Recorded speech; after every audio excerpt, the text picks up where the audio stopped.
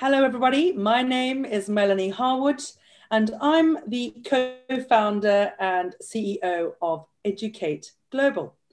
And with me today is one of the most exciting special speakers of this entire summit. I saw this lady delivering this talk on Saturday night, very late, on another group. And I cried when they told me it had not been recorded. So I'm very lucky that I tracked her down and I said, Franziska, I need you to do it all again because I've got to get this out in front of all of the Educate Global Award schools around the world.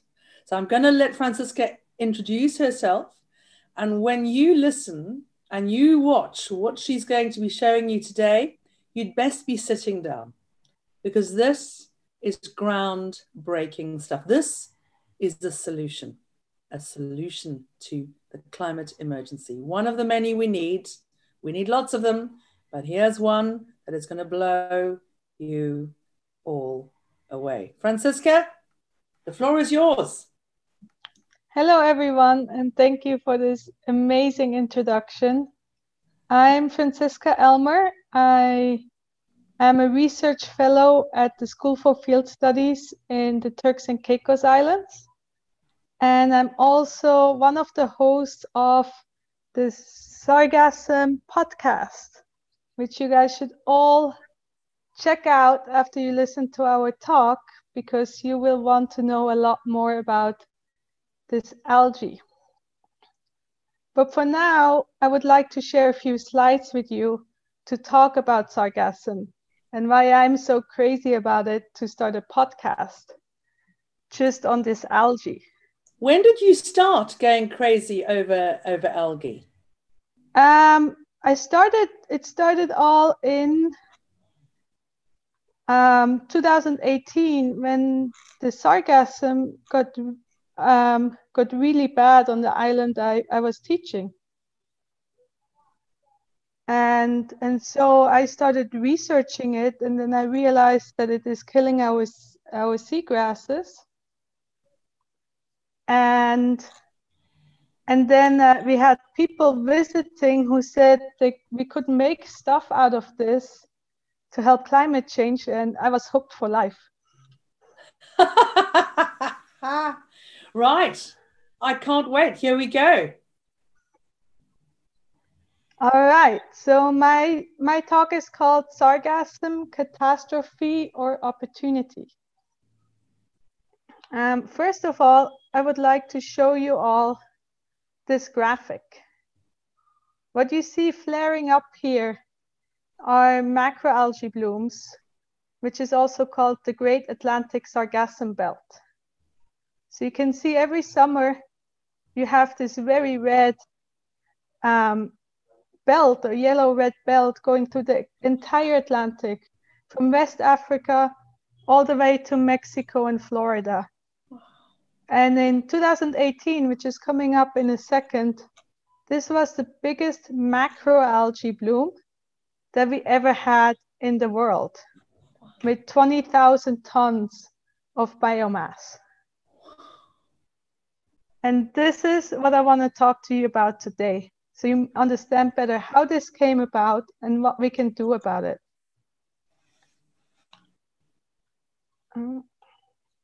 So let me tell you first about what algae is actually in this bloom. It is this beautiful looking algae called sargassum.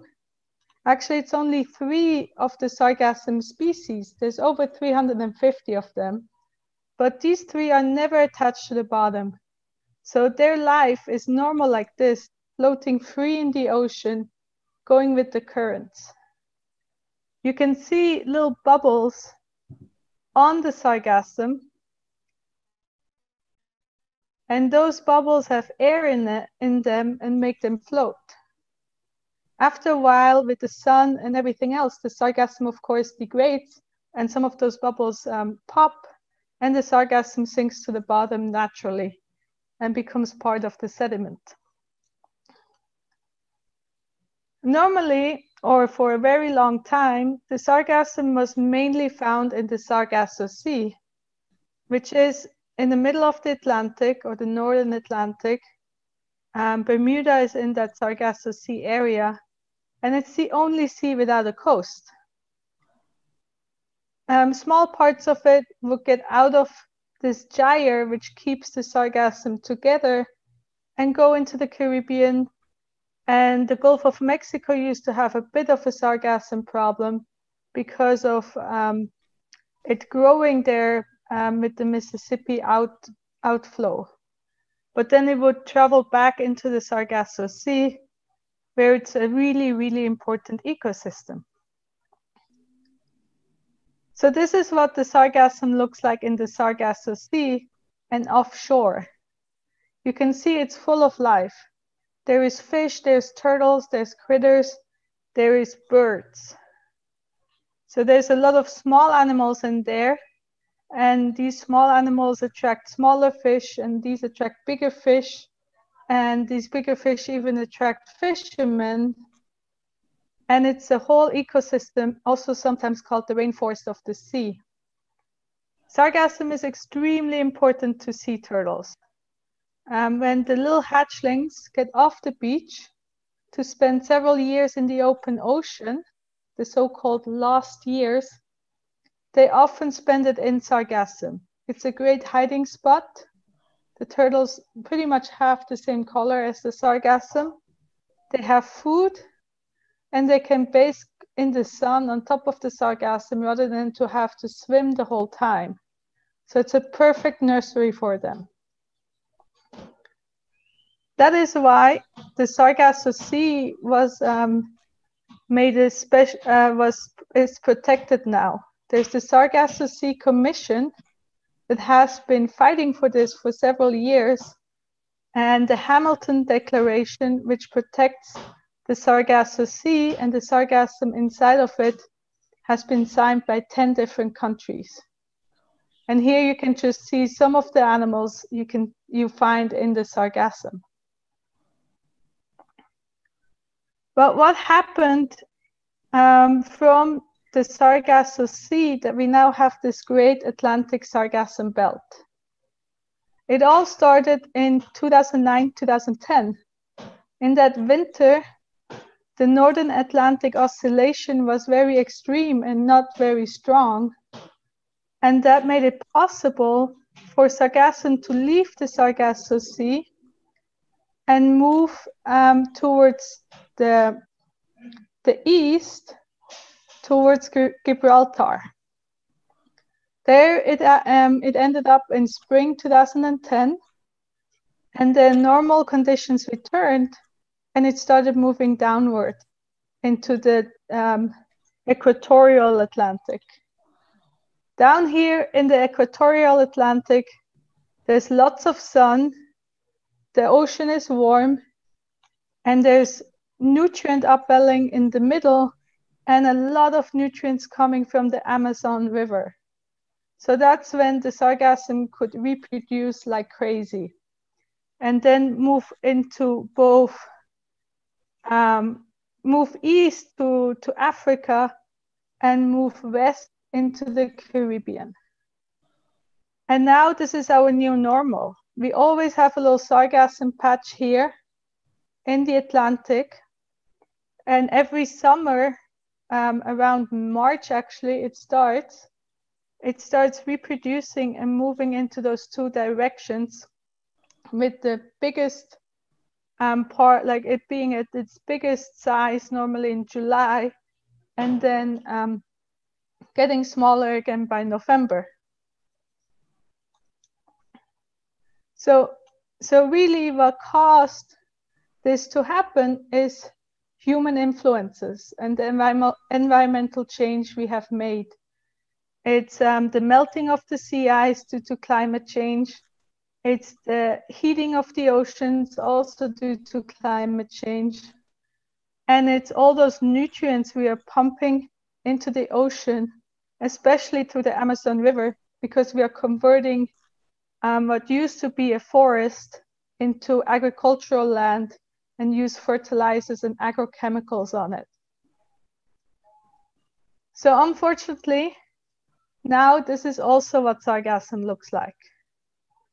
This is a picture from Mexico, and it shows how the sargassum now lands on our beaches and coasts. And when it is at its most extreme, it can be knee to hip high. And these people here are removing the sargassum as best as they can. And you can see they are all wearing scarves, because the sargassum is a health hazard. When it decomposes, arriving on our coasts, it releases different gases, which are toxic. The one you can smell is hydrogen sulfide. It smells like rotten eggs, and you really don't want to be close to it. But there's other gases in there as well that are toxic for you, and you cannot smell them. People get problems with their eyes, with their ears, with their noses and their throats from it. But they also get dizzy, get nausea, or get a headache when they are in these fumes for too long. It brings people difficulties breathing, and there's people who have long-term effects which haven't been studied much yet. Because some people, their houses are close to these places that get these large amounts, and they have these fumes day in and day out for several weeks, if not months, a year. But it also has other effects. So when the sargassum comes close to shore and it cannot reach shore and makes a carpet on the shallow bays, it can take out all the oxygen in that bay, which means every single animal living in the bay, such as fish, small critters, turtles, they all die, which can be a natural catastrophe. Furthermore, some other places like the Barbados and Guyana, they have seen huge reduction in their fisheries due to sargassum. Barbados does flying fisheries, and the flying fish cannot fly out of the water in sargassum patches. And Guyana is trawling for shrimp, which is also not possible with sargassum. So those fishers, a lot of them have lost their income and livelihoods. A really big impact is also on tourism. No tourist wants to be on a beach with smelly seaweed. So tourism has decreased in these places during sargassum season. For example, Mexico has seen a reduction of 30% of its tourism in the Mayan coast, the most important tourist area of Mexico.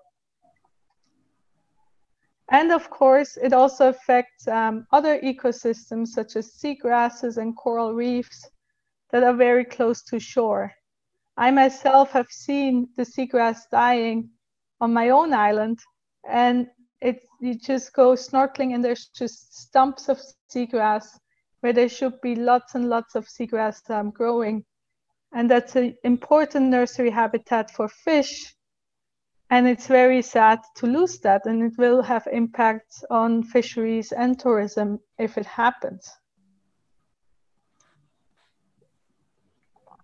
But people are trying to work with sargassum and actually remove it. So to make sure that these bad effects don't happen, you have to remove it as fast as possible. It starts decomposing about 48 hours after landing. So if you remove it beforehand, it may not be a health hazard. And there's different strategies. You can see in the top right, top left, a boat that is removing sargassum out at sea and a barrier that makes sure it doesn't even get to the beach. This is possible to do in places where the water is calm. And a lot of areas with tourism, but also with locals, are going for this strategy. If you don't have that much sargassum, you could remove it by hand, either with rakes or just as they're doing here, or you could get a little surf raker and remove it like that. But when it gets really bad and you're not able to make a barrier, often the removal is done with heavy machineries on the beaches. which isn't good for the beaches themselves, because of course it does a lot of damage there too. But in the end, it's the only way how to deal with these really large masses of it arriving at some point. This removal costs the Caribbean about $120 million a year. And most of the removed sargassum ends up somewhere on a pile on the island and is rotting away on its own or drying out, and it's not being used. So that money is invested, but nothing comes out of it except that you have a clean beach. But there's people who are changing that. There's lots of people who are making products from cardboard and paper to fertilizers and compost. In the Dominican Republic, they even figured out how to make single-use plates using sargassum. And in Mexico, a man combined sargassum with clay to build entire houses. Another Mexican company makes shoes out of sargassum and plastic that's from the ocean.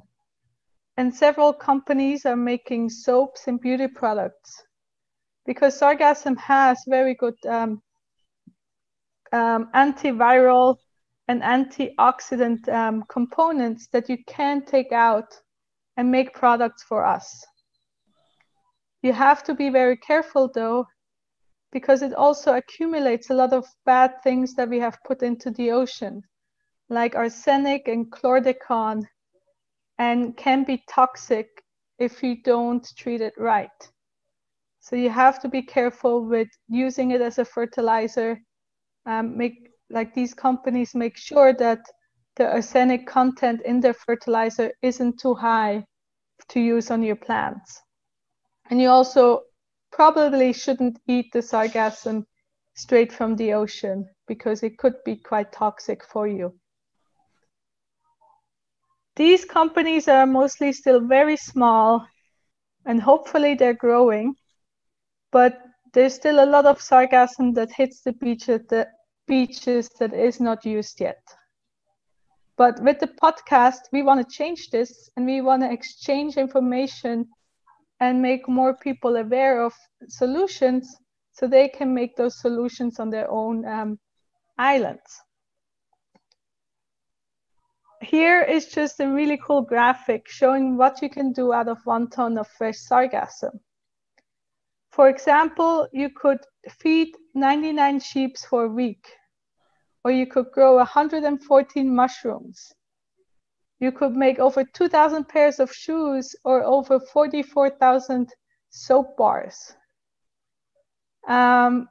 You could make about 180 Sargo blocks or almost 5,000 biodegradable single-use plates.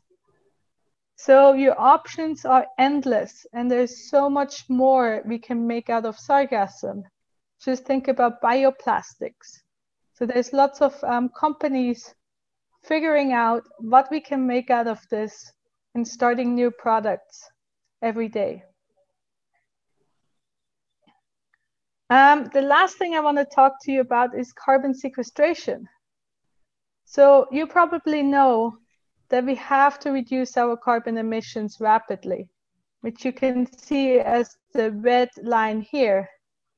But do you also know that we have to start taking carbon out of the atmosphere so we can reach our targets? That's the blue line here. So by 2030, we should be able to take out 0.5 petagrams of CO2 per year.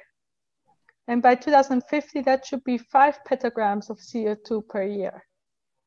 At the moment, we are at 0 from like what we are doing right now. Of course, we are taking out CO2 through trees, but we have to increase that. So how can we do that using nature? Most people know about land plants and trees, and that planting trees is a carbon solution, and it will take out carbon from the atmosphere. And yes, a lot of carbon is stored in our land plants, 560 petagrams. And some of that is every year put into the soil and is sequestered there for a long time and kept there. But a lot of people don't know about blue carbon, the mangroves, the salt marshes, and the seagrasses. They don't have as much carbon stored in them as the land plants because they are in a much smaller area, but they can store more carbon per square meter than a land plant. And their soils being wet can take up an infinitive amount of carbon, which makes it really important to restore these ecosystems and also not to destroy the ones who are already there to make shrimp farms and other things. Then the people who know about blue carbon, they often don't know about algae. Because the reason that algae isn't in the blue carbon, even though it does take up carbon or CO2 from the atmosphere, and thus sequester it straight down into the deep sea often, is because of accounting. Algae are attached either to rocks or free floating like sargassum. So unlike the trees, the mangroves, salt marshes, and seagrasses, the carbon may not be sequestered right there where it is grown. So it's really hard to give somebody credit for the carbon, because do you give the credit to the person who has the land where the algae is grown, or the person who has the land where the carbon is put into the soil? And that is why when people talk about blue carbon, they don't talk about algae, even though algae is probably the biggest blue carbon source there is, taking down more carbon than mangroves, salt marshes, and seagrasses together. And today I want to tell you about the potential of pelagic sargassum. So that big macroalgae bloom you saw, that is 10.1 petagrams of carbon. So if we could use that instead of just taking it from our beaches and put it on a pile where it rots and the carbon goes back into the atmosphere, if we would make products that last very long, or if we would enhance the amount that is reaching the deep sea, then we could capture a lot of carbon.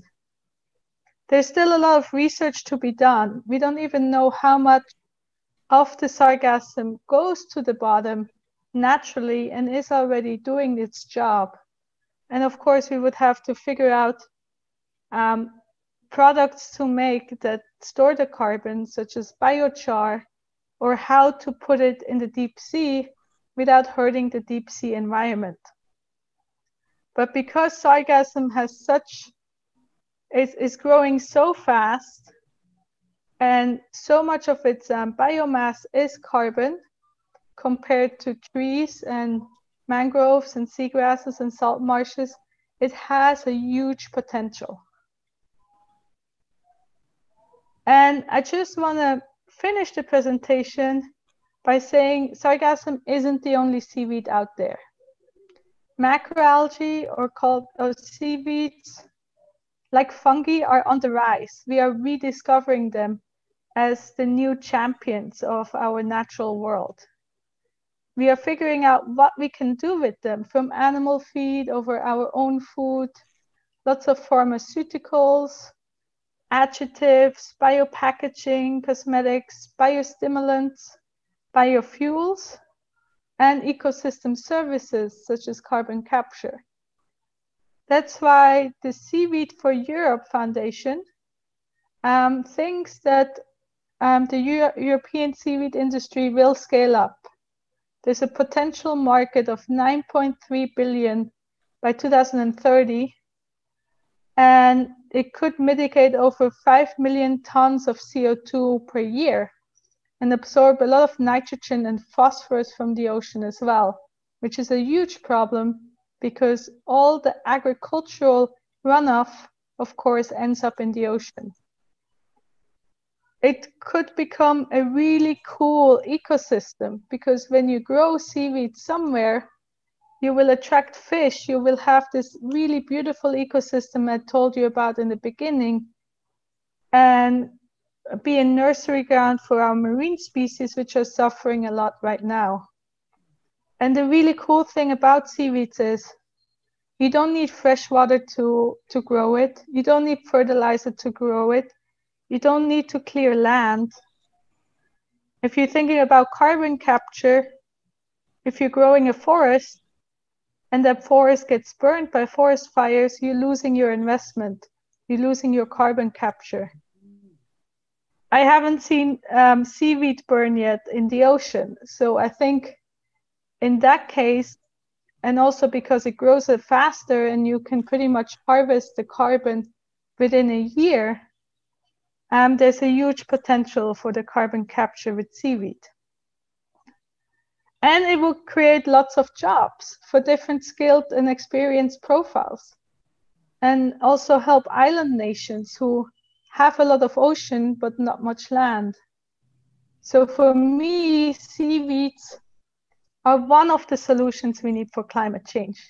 And that's why I love telling people about it, because it's a solution that is not well known to people, but everybody should know about this and should be excited about this, because hopefully seaweed will be one of the champions who helps us tackle this huge problem we have. Thank you everyone for listening. And if you became curious about sargassum, we have a new episode coming out every Monday. And we interview scientists, locals, artists, you name it, all kinds of different stakeholders, lots of entrepreneurs, to go really in depth on their knowledge on sargassum and their solutions. So tune in and have a nice day. I tell you what, that is just the most amazing talk ever, Franziska. Thank you. So you're saying when we watched the talk that you delivered on Saturday night, and one of the professors from the university, Tony, said that 20,000 tons of sargassum would remove, is 10 billion tons of carbon. And he says that's 40 billion tons of CO2 taken out of the atmosphere. It's the annual equivalent of all the fossil fuels burned on the planet in 1 year. Yes, but of course it's in, the carbon is just in the biomass of the sargassum. So it will also go out of there. And the question is, how does it go out of there? If you take all that sargassum and you may capture it, like you sink it to the deep sea. I'm not saying that's per se a good idea, because we also want to take care of our deep sea. Or you make biochar out of it, which I think will capture half of that CO2 or carbon. Then you could capture a lot of it. But at the moment, it's not captured. It's going back into the atmosphere. It's just in the sargassum for a while. Like the same with our plants. They have 560 petagrams of carbon in it. So much more than the sargassum, like 56 times more. But that doesn't mean that all gets captured. Only really maybe 3% of that carbon in the plants gets captured into the soil. So really what we have to figure out is how to capture that carbon that gets into the sargassum. But yeah, for me, the sargassum, it's caused by climate change, or one of the causes is climate change. But it's one of the few things that's caused by climate change that can also help us solve our climate change problem. So what I was talking to Robert Mackay about, he's one of the gentlemen that gives us advice. He's from a group called Brand New Day, and he is just desperate to meet you. I mean, he begged me. He said, I've got to be on that Sustainable Schools Virtual Summit with Franziska. I said, no, No, not going to happen. He said, please, I need to speak to her. And I said, look, we'll have to make an arrangement for another time. So that we were going to bed and he was messaging me going, that I just can't sleep. That lady's that talk was just the best ever. And then we woke up in the morning and he was like, Mel, I woke up and all I can think about is sargassum. So what we've done with Educcate Global, which you may be interested in, is, and we're going to launch this goes live on the 24th of March. When we start, we have the Bronze Award where we have the sustainability and climate literacy teams, because they need to get the grounding, the basics of climate literacy, right? Because it's all well and good for me to say to her, here we go, here's the SDGs, right? But I have no clue how those SDGs impact on me and my community and my stakeholders. I don't have a clue. I have to have that grounding. I've got to have those foundations. We call them the foundations. And that, for Educate Global, we are MATT, mitigation, adaptation. So bronze and silver awards, mitigation, adaptation. Gold award, transition. Yes. And platinum award, transformation. So we find that everybody talks about adaptation and mitigation, but nobody's talking about actual solutions. So we've been working on delivering the carbon literacy teacher training, which is in our gold award. And that school, when I share this with them, I know that their head teacher is going to be arranging for you to deliver a talk for all of the students in her school. Claire, you're watching this? Yes. Franziska, you've got her email. And Franziska, you are aware that there are going to be a lot of head teachers beating a path to your door because I think that your talk is just mind-blowing. It's incredible. It's incredible. So I said to Robert, okay, I thought that Franziska's talk was just the bee's knees. I need you to write a feature article, interview her and write a feature article about her.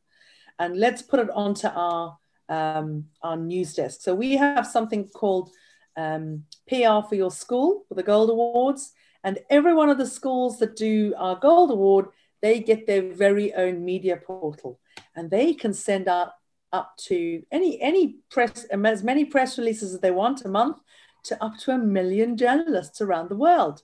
So please get ready, because these students are going to be writing lots of articles about this talk and about you. They're going to be interviewing you. I did some homework because I watched your TEDx talk.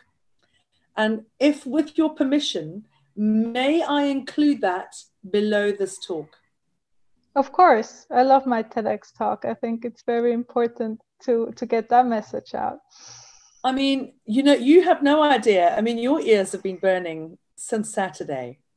I'm sure they have, because I've already scripted your own TV series with you my God. as a character. I've already, Robert and I are going, okay, that's it. Where does Franziska go now? And we've got, I'm like, right, how do we animate her? Do you think she'll give us permission to have illustrators draw her? Because we have to turn her into this superhero. So your ears will be on fire. Yeah, I mean, if you really want to make a TV series, I think you would have to make it about Robbie, our other co-host, because first of all, he's much more of a character, and he works with all these indigenous groups making educational materials in their own languages about science, and turning indigenous languages into the language of science in laboratories and in schools. And I think his life and his adventures would be way better for a TV series. I think what we'll have to do, Franz, is just get both of you. Now that you've done the hard sell on him, so he has no choice now. I sent you both an email straight after. I was like, right, I need you both. Right, Robbie, I need your lessons. Franziska, I need you both to do a talk. So I'll capture him. He has no idea. You're going to call me the Mel Sargassum person because I just want to know the lot. I wanted to ask you, you've had a very interesting career so far, and you're still very young. You're still very young. And what is it about this that you feel is you've made this your life's work?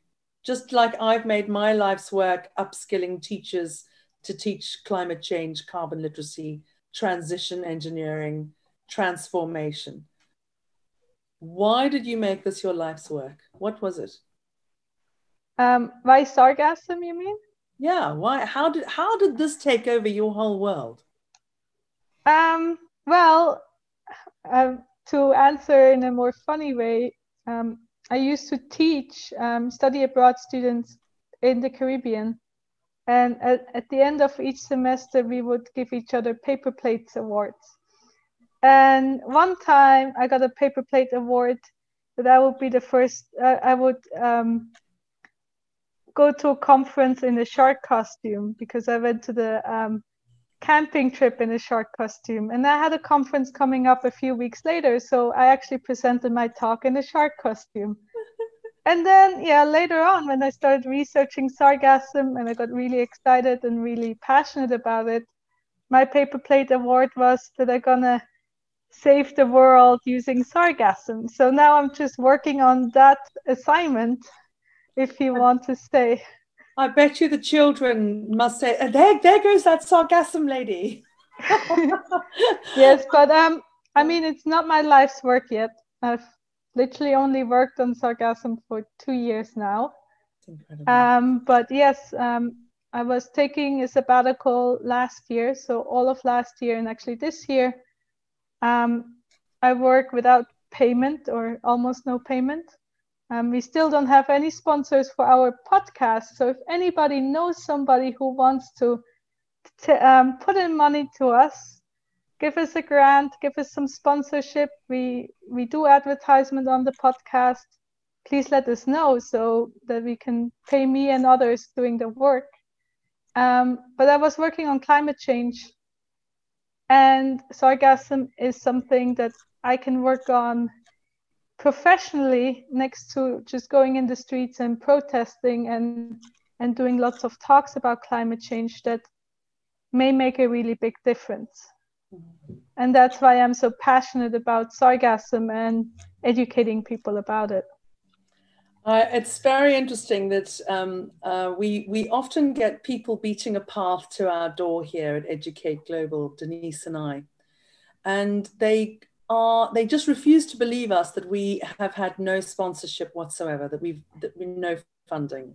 They just can't reconcile that we've done all of this on our own. They just can't get their heads around it. And my husband still hasn't forgiven me because, you know, we live very frugally, but my whole world is this. My life is Educate Global and getting it out to as many schools as possible. And it's the schools that pay, you know, just for the administration, just to keep us going. The more schools that come in, they pay the admin fee. And I don't know how we do it, but we somehow just keep going every month. And it's like, people just don't realize, you know, when we first launched, we created the climate change teacher course and we had to pay the UN. We paid the UN for a joint portal. And people don't believe us. So no, we paid them. And we have more than, we have almost, 349,000 schools in 43 countries now. And people just think you must be making billions. And you just think, well, no, because we paid for that. We sponsored that. We have now got, with our awards, we have schools that they're starting to pay for their bronze and their silver. And we find that it's mostly private schools that are paying for the gold awards. But the interesting thing is, one of our first Gold Award schools, the head teacher is sponsoring 8 state schools.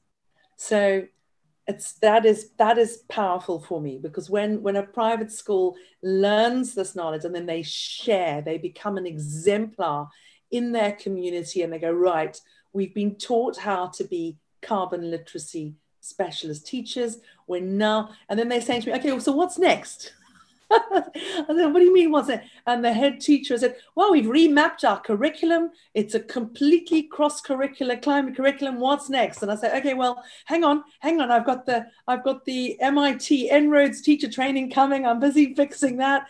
And then we've got the transition engineering GCSE. We're nearly there. And then after that, we're working with University of California, Irvine, and that is going to be the Peaceful Planet teacher training. That's very exciting. And we've had the my goodness, it's something Mediators Beyond Borders, and a professor, Shara Lee Graydon, and she's busy creating lessons for children as the precursor to prepare them for international environmental law and conflict resolution and peace. So there's so much that we're working on, and we're spending all the hours that there are night and day. We realized something the other day, Franziska, that to make the boat go faster, we have to join together. There is no other way. There's no way we are going to fight this fight unless we throw our egos out of the window and we join together. There can be no leaders in this fight. It's like a fire. I don't know if any of our viewers or listeners, I remember as a little girl fighting what we call a felt fire. You can hear my accent. I was raised in South Africa. It's a field fire. It's a bit like what they have in Australia. And all you do is you have these wet sacks, and you just beat the flames, because you have to put them out. And you're almost operating on autopilot, and there's a row of you with firefighters, and you just know that you cannot let that fire spread. So I've had that experience of working in a team, and there's no ego, because you are all together in that one line together fighting that fire. And that's how I see us all working together. We are busy putting together a mega consortium. And I would like for you and Robbie to join that, please, Franziska. We're putting together a massive UK transatlantic consortium, and we are hoping to raise the funds for that consortium so that we will be a very big group that are all working on climate literacy, carbon literacy, actual proper solutions, solvers. And I think that's probably my role in meeting you, is getting you into the consortium and helping you raise the funds, the research and grant funding to help you do your research and get this out to a much wider audience.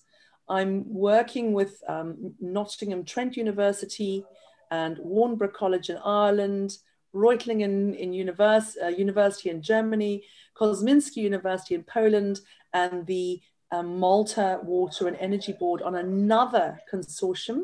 And we're just waiting. We put forward a funding bid for the EU Horizon 2020 fund. So if we get that, and I think we probably, and we should, because it's, if I send you I'll send you the summary. Actually, guys, I'll put the summary below and you can all have a look at it. That was sent out to potential members of our advisory board. I mean, we have a great advisory board. I even wrote to one of the Monsignor Crotty. He's the ambassador to the Vatican. And I said, Monsignor Crotty, please help me. You've got to help me here. I need somebody on my advisory board that people are going to look up to and go, oh my word, if they've got him on the advisory board, I've got to give them the help.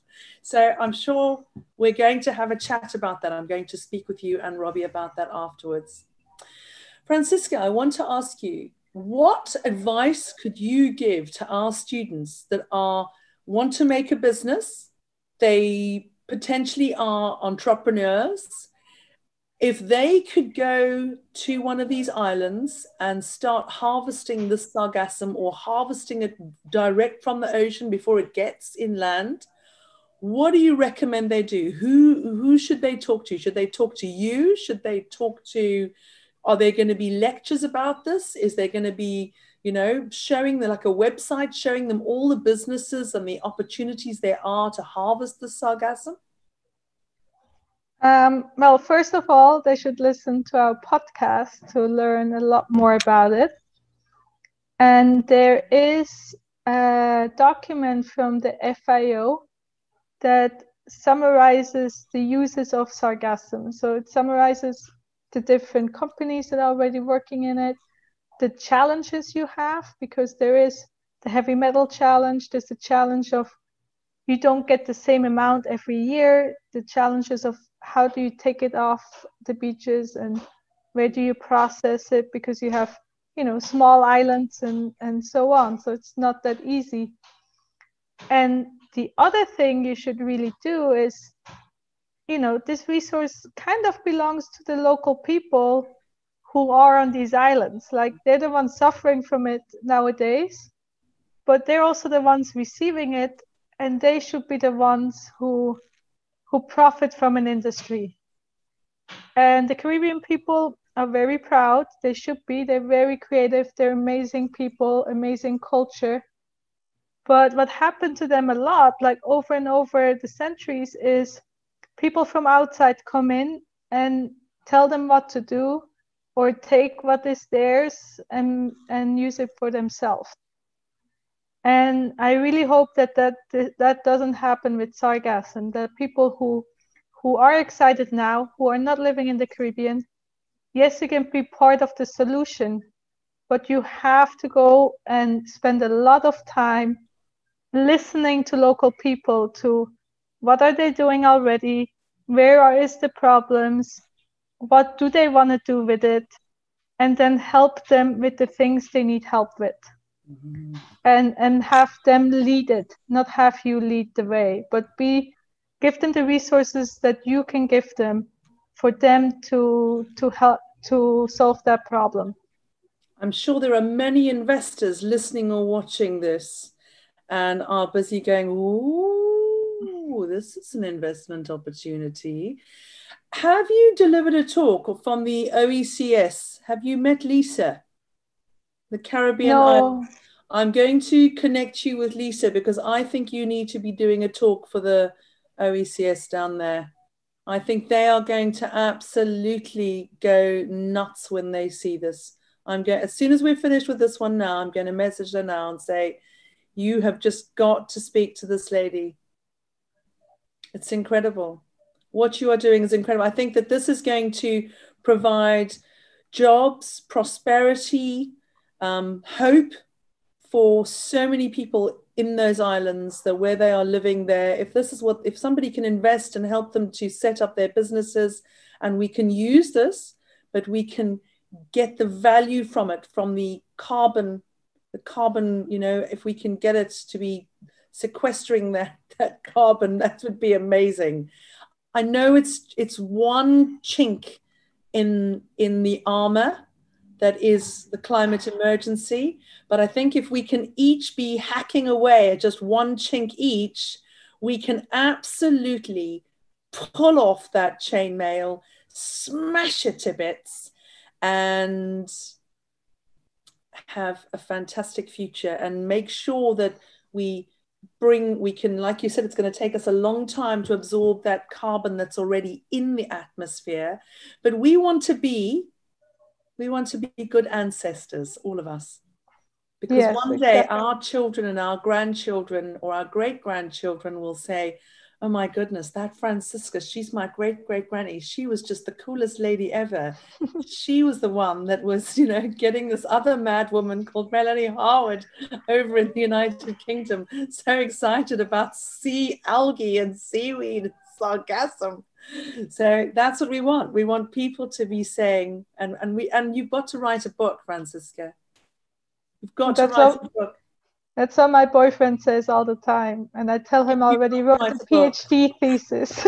You've got to write a book about all of this, because this is incredible what you're doing. And if we can do all we can to help, I'm looking forward to working with you. I'm really looking forward. Well, if you'll have me. Of course. That's another thing altogether. It's probably going, I bet you now she's busy. Folks, she's on her WhatsApp and she's messaging Robbie going, don't even speak to this nut job. If you do, I know she's going to say, look, Robbie, quick, get any excuse to get me out of here. The door is open. I've got to get out.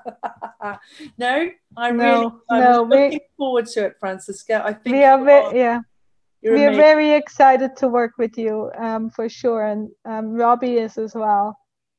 And yes, you're totally right. Like, we have this huge responsibility to act in these next 10 years or 9 years now, because now, we can't wait for 10 years. Now, we have to start acting today, and we have to keep acting the next 10 years because that's all the time we have left.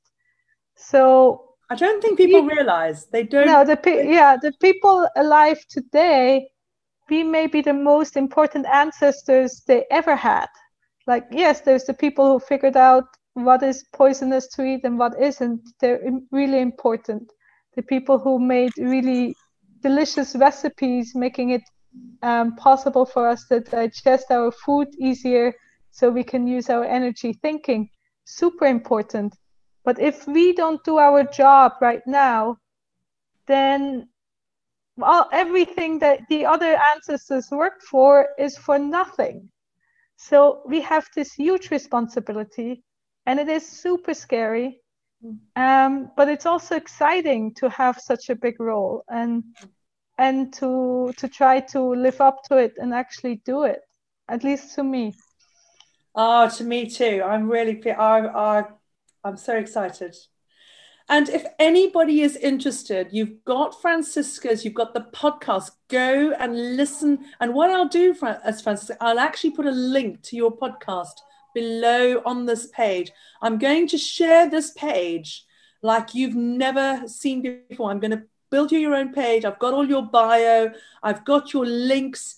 I want the links to that. And I'm going to push this out on social media to all of our schools around the world. Every single Educate Global Award school in the world should be knowing about this and should be teaching about this. And, you know, I mean, your presentation, your PowerPoint, may we have your PowerPoint? Is that okay?